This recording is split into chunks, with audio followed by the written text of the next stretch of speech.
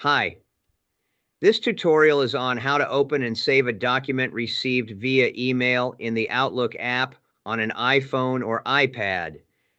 The process is slightly different in the Mail app. Please see our other tutorial if you use the Mail app on your iPhone or iPad.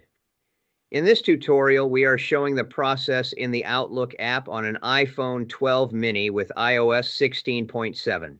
Open up the email. Tap on the attachment and you will see a preview of it. At the bottom, you will see the option to open the file if its relevant app is installed on your iPhone or iPad.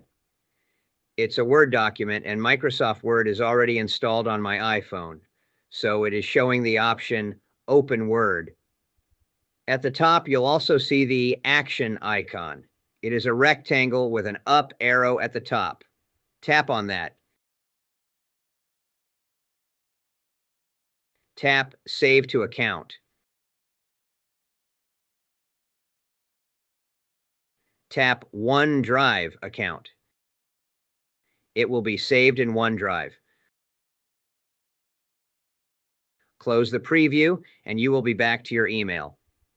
By the way, are you interested in the training to help you take good control of your emails, tasks, and projects and use your computer, iPhone, and iPad effectively to stay more productive?